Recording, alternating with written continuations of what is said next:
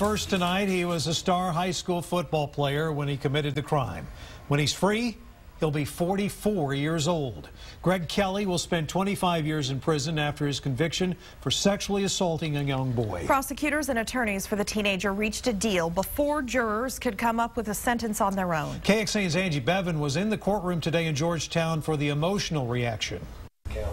The outpouring of support from friends throughout his trial turned to an outpouring of emotions. Mr. Kelley, you are sentenced to 25 years. And the 19-year-old's plea deal leaves him with no right to appeal. He says, I can go in for 25. I can still have opportunity to do something with myself. I think it speaks for itself, but we're very satisfied. Late Tuesday night, the jury found Greg Kelley guilty of twice engaging in a lewd act with a 4-year-old boy at an in-home daycare where Kelley was living at the time.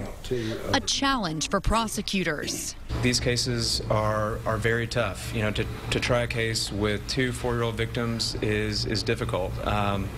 But I think this case is proof that they can be won. And a mother left with questions. Do I believe in justice? Yes, I do. Do justice been served here? No. In Williamson County, Angie Bevan, KXAN News. Had the jury decided the sentence, Kelley's conviction carried a possible sentence of up to life in prison. Taking a look back now, this case reminded us of a high-profile case 2 decades ago. Dan and Fran Keller spent 21 years in prison for a crime they say they didn't commit: the ritual satanic abuse of children. In their first television interview since being released from prison, the Kellers told me earlier this year they were angry at the justice system.